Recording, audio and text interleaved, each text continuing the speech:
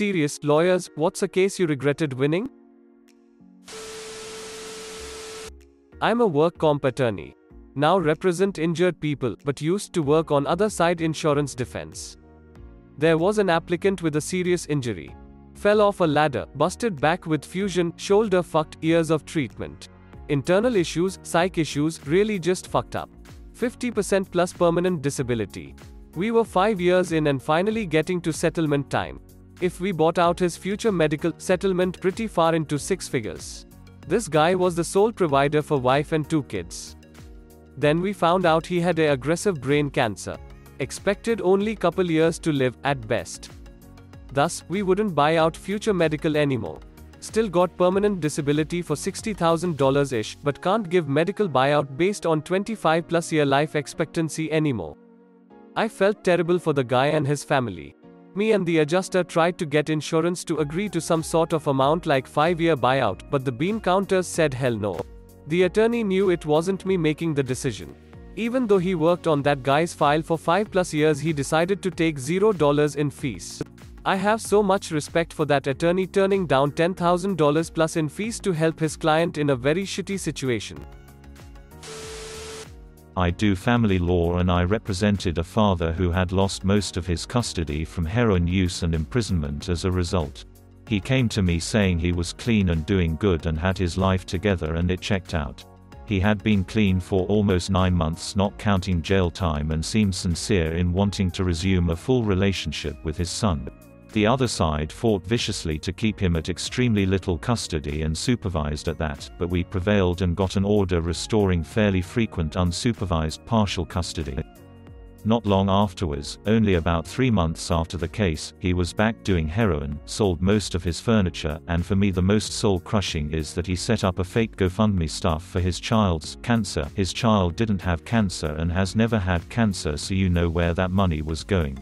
I withdrew my appearance at this point, so I don't know what happened afterwards, but I imagine and hope his custody was taken away.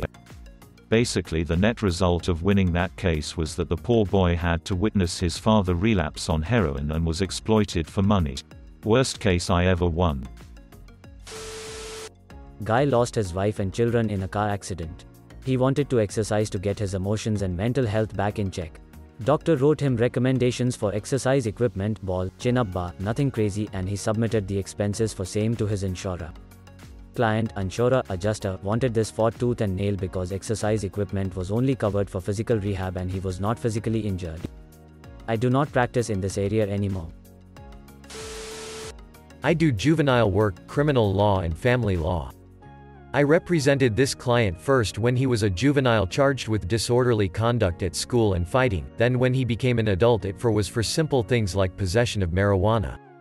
As he got older, it became easier and easier to figure out what part of his life hasn't gone as well as it could, and I tried to counsel him and push him to better himself.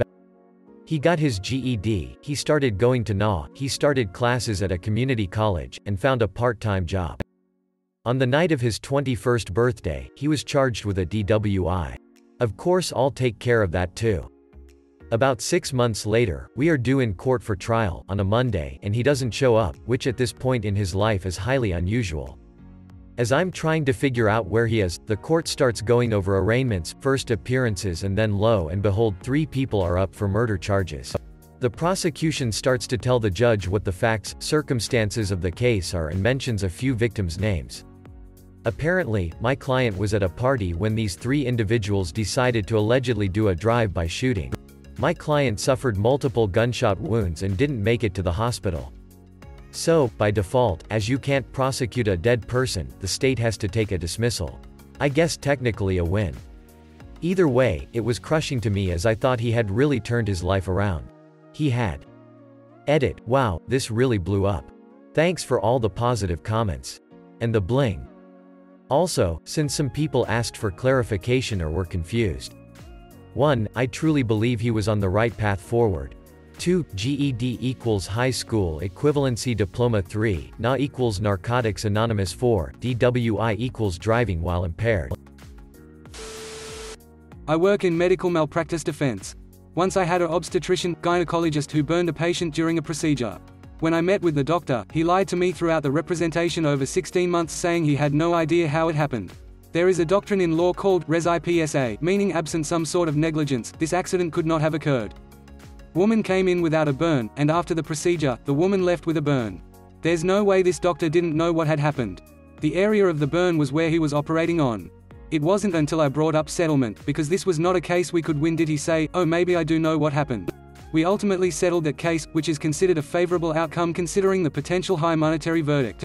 Sometimes I think this doctor really ought to have lost that case and their license. I wouldn't say I regret this so much as to this day it amazes me. As a first-year associate, I was given a terrible pie case where my client received a flu shot and thereafter felt pain in his shoulder. He went to another doctor who performed an MRI and determined he had a torn rotator cuff, which was undoubtedly not related. My job was to allege the flu shot caused the rotator cuff tear. Our ortho actually correlated the two, which is the more regrettable position, and the case paid out. Being the bottom of the totem pole, I had no choice but to take the case, which was handed down by a partner. But at the same time, just overwhelmingly made me feel like the worst stereotyped attorney and just hated having to walk into court on it and feel my reputation being destroyed. In one of my first cases after passing the bar exam, a young man retained me on a drunk driving charge. No one was hurt, but he totaled his car. During trial, the arresting police officer testified that my client was clearly drunk at the accident scene, and that my client was loudly blaming the accident on the fucking asshole who stole his car, crashed it, and then fled before the cops arrived. However, according to two other witness statements tendered into evidence, it was my client's friend, the passenger, who was screaming about the asshole who stole the car, not my client, the driver. The cop must have confused the two men during his testimony.